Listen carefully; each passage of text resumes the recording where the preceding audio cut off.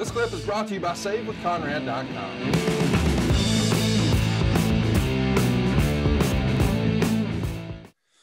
You know, you mentioned Cornette a minute ago. We haven't talked about him in quite a while. He's not actively working in the wrestling business these days, but still obviously does his podcast and all that jazz and is part of the regular online conversation.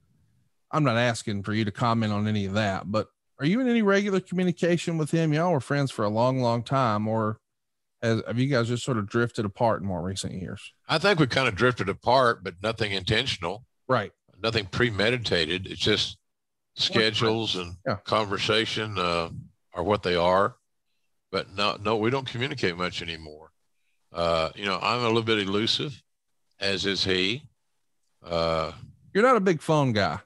You know, you and I mean, we're friends, we're pals, and if we're in the same town, we're darn sure going to hang out and probably eat some barbecue and tip a few back. But outside of that, unless there's something major happening, it's just one of those see you when I see you type deals. And I think a lot of folks in wrestling are that way. I know Eric Bischoff is, and certainly Bruce is. And I think you just, everybody sort of gets used to quote unquote staying in their lane. Does that make sense? Yeah, it does make sense. But no, Cornette and I are not adversaries. We're not enemies. We do not agree on a lot of philosophical topics regarding pro wrestling presentation, et cetera, et cetera. Corny's kind of the Kentucky Fried Howard Stern. What a description. And he's, you know, he knows his, like you said, he knows what lane he belongs in, and he's really good at it. But he is controversial, I think, for a reason. He doesn't have a major platform. He doesn't have a weekly television show to promote his stuff. I think he tries to attract attention. Nothing wrong with that. You and I do it. We try to attract attention on all your 3,000 podcasts you do each week. No, listen, he's got it figured out. I mean, he has his fan base. He obviously has a very successful show, and I know that sometimes that's not too complimentary to everything that is happening for your company, and which is why I said, we don't have to talk about that. I was just curious in terms of pal to pal. It's one of those see when I see you deals. I still consider Corny a friend. Yeah.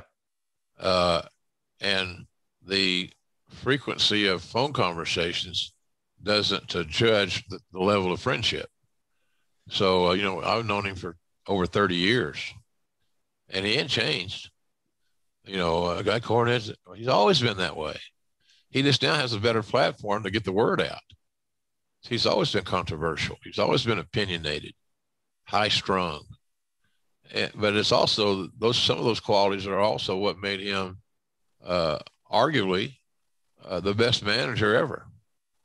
Now, are there other guys? Well, how about Gary Hart? Well, you said Gary Hart. How about this guy? I'm not knocking any of these guys. Right. But to have a list of greatest managers of all time and omit Cornette because of his political views is ignorant. So, you know, we don't talk much. I used to see him more when we would go to be booked to the same conventions or, you know, those type things. I saw online at Facebook this week how many people were at that gathering in Charlotte. I wish it had been this week because I got to see a lot of old friends. Yeah. And they would all ask for comps. But, you know, I saw him at events like that and always enjoyed the hell out of it. I find him entertaining. I don't have to agree with him philosophically to find him entertaining. And so I'm open-minded enough. He's not going to change my mind on a lot of things. So what? Yeah. What does that mean? It means we have a difference of opinion. That's all. Yeah. So no, I don't keep in contact with Corny as much as I'd like to. And we're all going to say the same thing, Conrad, going forward in our lifetime. I wish I had stayed in closer contact with him, because you wake up some morning and one of your buddies is gone. And here in wrestling, you know, we have a small fraternity. So you wonder about when you see a guy, is that the last time you're going to see a guy? And I don't want to be that person. I don't want to be that person. I want to, somehow or another, I got to figure out how to do a better job of managing my friendships and staying in contact. If nothing else, it's a text message, something where you let them know you're thinking about them. But I will tell you, some of my most entertaining conversations I've ever had were with Cornette. Of course. He's just entertaining as hell. So, but I wish things were different, and that I think he has so much to offer to any wrestling company, but he's just challenging to work with. He needs to call the plays, and he's just, that's just him. So I have great respect for Corny. Don't agree with a lot of the stuff he says, but I know that he's paid his dues, and he became as good as anybody in wrestling in his field. And that's a great accomplishment. Yeah. I mean, I think, unfortunately, there's too many fans out there who can't respect someone's opinion. Just because you don't agree doesn't mean you can't respect his approach and experience. And if nothing else, he certainly earned that from all of us. Yeah, absolutely. Let my family save your family some cash. You don't need perfect credit. You don't need money out of your pocket, but we will save you money. It's not a matter if, it's a matter of how much. SaveWithConrad.com. Here's one from Ted the Hillbilly Heel. He wants to know, were there major differences between Mid-South and Jim Crockett Promotions that you noticed when you first came in? Well, yeah, there were some differences. Jimmy was very willing to acquiesce to talent's needs, maybe more than Cowboy. If the talents in Mid-South or UWF had a idea and Cowboy liked it, then they went with it. He did that a lot, but Jimmy was very amenable.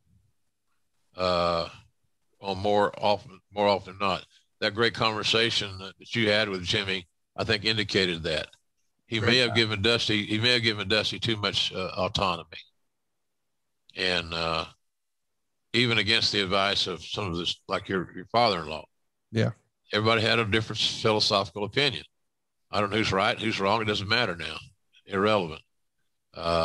Dusty's gone. God bless him. And Jimmy's gone. God bless him. But I think there was a little bit of difference just in the management structure.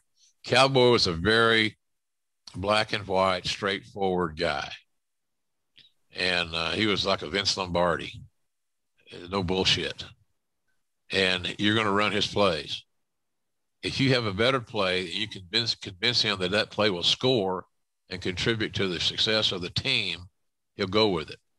But you can't just come in and say, I don't want to work with him anymore. Well, who do you want to work with? I don't know. I just want to work with him. So you're a problem solver, a problem identifier. You're not a problem solver. And it seemed like Jimmy was more of the guy that would acquiesce, even though he may not have wanted to do it in his own mindset. So there's a little bit of difference there. But fundamentally, as far as the physicality and the toughness, et cetera, then it works out. It would work out, but that was a big difference. I think it's at the top. Bill never had a booker that was as strong a booker as Jimmy had with Dusty. Dusty had a lot of stroke, and he lobbied for that. He positioned himself for that. That's the way Dusty felt comfortable booking. I'm not saying it's wrong. I'm just saying that's his philosophy. Yeah.